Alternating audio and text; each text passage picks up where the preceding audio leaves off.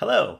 Today we're going to talk about the CKS, the Certified Kubernetes Security Specialist exam, and the changes that are upcoming in September of 2024. At RXM, we are authorized training partners and CNCF members from the start.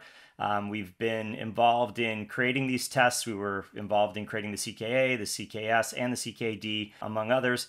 And so we offer extensive training in this area and keep very close tabs on the curriculum as it has changed over the years. Now, with each of these certifications, generally, the curriculum is pretty stable for a couple of years, but every 2 years or so, the CNCF updates the curriculum because things change, Kubernetes evolves, and it's important to keep current in order for especially things like security to be relevant.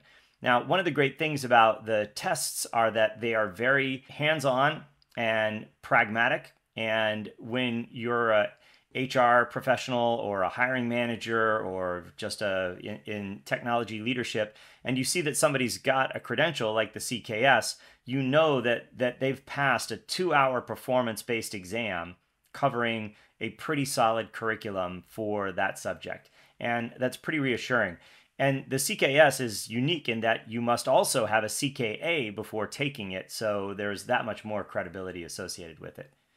Okay, so why don't we go ahead and look at the curriculum of the existing CKS and compare that to the new September version coming up. If you search the internet, the curriculum's pretty easy to find. You can just search for CNCF, Cloud Native Computing Foundation, and then CKS, and you should find it. So CNCF CKS curriculum. And on the first page of the curriculum, you'll see that there are 3 domains, 3 areas of study: cluster setup, cluster hardening, and system hardening.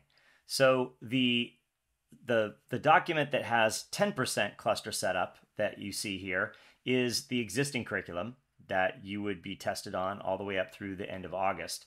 And the document where you see 15% cluster setup is the new curriculum. And so right off the bat, you can see one very subtle change is that there's been a slight rebalance between cluster setup and system hardening. System hardening used to be 15% and cluster setup was 10%, and that's how it is today. But in September, that's going to flip-flop, and it'll be 15% cluster setup and 10% system hardening. So a slight additional bump in points for the cluster setup topics.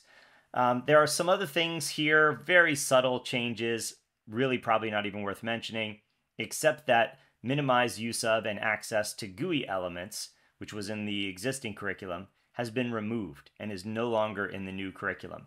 And I think this is a good thing because there are lots of GUIs you could choose from, and testing you on a particular one really isn't fair to people who maybe use a different one. And you can certainly use Kubernetes just through the API and third-party platform components and things like that. So a good addition or removal, really, in my opinion. So here is the second page of the curriculum and the second 3 domains. The domains here are also the same, and the percentages are the same from the existing curriculum to the new curriculum. The few key changes that I would call out are within minimizing microservice vulnerabilities, we have the change in the last bullet, the last topic, from implement pod-to-pod encryption using TLS or MTLS to implementing pod-to-pod encryption using Cilium in the new curriculum. So I'm not a big fan of this. There are lots of CNIs, but not everybody uses Cilium. We love Cilium. Cilium's fantastic. There's all sorts of neat features that Cilium offers. We have training on Cilium, and we help people get ready for the Cilium cert. But at the end of the day, it's just one possible solution. It's just one possible way of encrypting traffic between pods. And so I'm not really a big fan of picking a winner here. This does mean that you probably should get comfortable with using Cilium and using it to encrypt traffic between pods if you're going to take the test after September, however. Most other things are fairly similar. In supply chain security, the last 2 bullets, use static analysis and scan images, have sort of been combined to sort of package them up into the perform static analysis bullet, which is the last bullet in the new curriculum. The other thing I would say is that instead of just securing your supply chain, they now have understand your supply chain and secure your supply chain, which calls out SBOM. So another thing you're going to want to add to your arsenal is an understanding of SBOM and how to create SBOM and verify SBOM. software bill of materials and that sort of thing. And then the last thing is in the monitoring, logging, and runtime security. The perform deep analytical investigation and identification of bad actors within the environment in the existing curriculum has been removed. But essentially, that's about it. There's some wording changes and some other subtleties, but those are the big ones. And if you prepare yourself with those changes, you should be good to take the CKS even after September when the curriculum has updated. And so there you have it. Everything you need to know about the CKS and the new updated CKS curriculum. The current version of the CKS test is on 1.30 of Kubernetes, and the new September version will be on the new release and have the changes that we described.